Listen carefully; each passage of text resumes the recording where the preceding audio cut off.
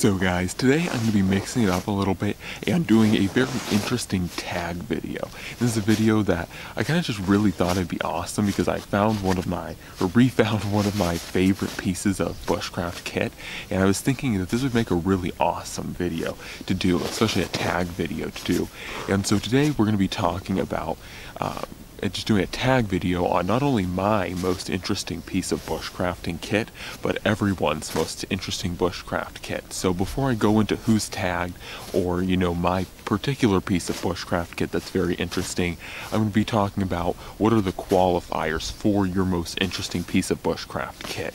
And so as far as it goes, it's pretty basic. It just has to be a piece of bushcrafting kit, whether it's a knife, axe, backpack, gun, whatever it is that you use for bushcrafting. And it has to have an interesting story. Either it was passed down to you from a great-grandparent, or you found it on the side of the road. It just has to have an interesting story, or it has to be in and of itself a very interesting tool that means something personally to you. We often get brand new knives, and brand new knives are really cool, or whatever, backpacks, guns, whatever, but they really don't have any story, they don't have any history. And so while they're awesome and they probably work very effectively, they aren't the most interesting pieces of gear we own. And so today that's kind of what I wanted to talk about, is the most interesting piece of bushcraft kit I own, and I think you guys will really like it because this one, it's very interesting. So as far as it goes, you're probably expecting it to be maybe like my first bushcrafting knife, my SOG Seal Puff Elite, and this is certainly an interesting knife. It is really cool. I definitely like it. And like I said, this is my first bushcrafting survival knife. I've had it for around 6 years now, have used the heck out of it. It's a great tool, works well, but that's not my most interesting kit or piece of kit. And you may think maybe it's something expensive like my Bark River Knives Bushcrafter. And the Bushcrafter is certainly one of my favorite knives. It's another great piece of bushcrafting kit. I'm sure one day it'll be interesting, but it's still not that. It does have a pretty cool story though, but still it just can't compete with my actual most interesting piece of bushcraft kit. And the most interesting piece of bushcrafting kit is not expensive. I actually got it for free. It doesn't have any leather, steel, nylon, plastic, any of that. It doesn't have any of that on it or with it. And it's not even actually made in this century or the last century. Several centuries that preceded those. And it is this. And I'm actually going to remove my mittens so you guys can see it a little bit better. It is this. Hopefully you guys can see this. Now I changed the lighting a little bit. It should be a little bit bright, but hopefully you guys can still see this. And this is a primitive hand axe, and not only a primitive hand axe, but an Alaskan or northern primitive hand axe. What makes this piece very interesting is, like I said, it's not only a primitive hand axe, but I actually found this. So to give you guys a little bit of the story behind this, I found this around, I think, 2013, so that's around 4 years ago. And so I found this 4 years ago. I was walking along a trail and I just found this. It was a kind of rocky area, and so I just found this there. And at the time, especially at that time, I was really interested in primitive stuff. And so immediately when I saw this, I was like, oh my gosh, this is a primitive tool. And so I immediately grabbed it up, and I had to learn a little bit more about primitive tools before I fully knew what this was. But this is an Alaskan, or at least I'm 90% sure it's an Alaskan or northern primitive hand axe. And the reason why I have to state that this is a northern or Alaskan tool is in the northern regions of the world, especially in Alaska, unlike the more like southern areas or just like kind of mid areas that have a lot of access to things like flint and obsidian, up here in Alaska we do not have access to any flint, or very, very limited amounts of flint.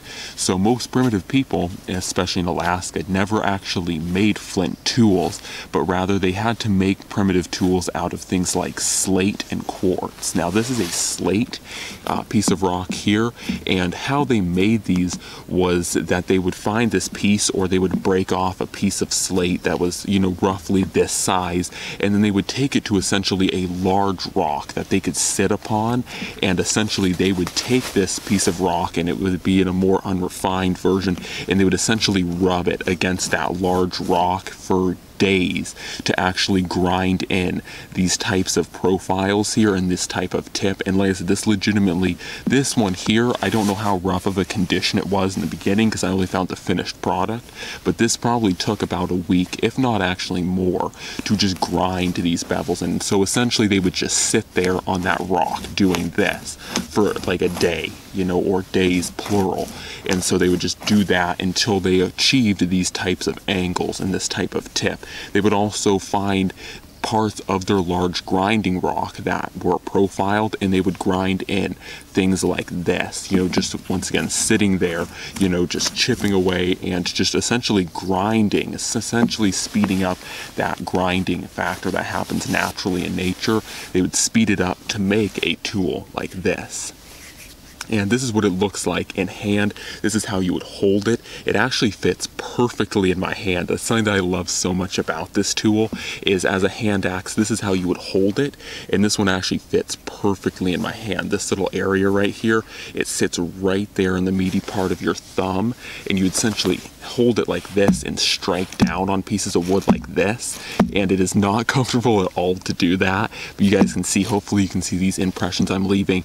Essentially that is what you would do with this tool, or this hand axe. And you just use that to chop down trees. My most interesting bushcrafting tool, and actually my most prized bushcrafting tool, because, you know, a lot of these other tools, they're more expensive and they work a lot better than this hand axe, but none of my other tools have the history, the, you know, just overall story behind it that this one does. I mean, like I said, this one is way older than any of my tools could even hope to be, and, you know, has a story that no one really even knows. It's just such an amazing piece of kit.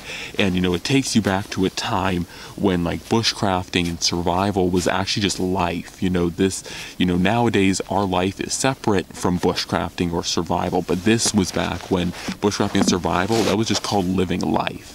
So that is just something so awesome to look at, and once again to admire the handiwork of this tool. You know, this person, whoever it was, you know, spent, you know, probably, like I said, at least a week making this piece of tool here. And, you know, I don't know how long they used this. You know, if this was the tool they used for like the rest of their life, they used it for like 50 years or something, you know, it's just really hard to know the history behind this tool. But that's the awesome thing. You know, it could have had such an amazing history, and that's why I'm really super happy to have it, and why it's one of my most cherished pieces of bushcrafting kit.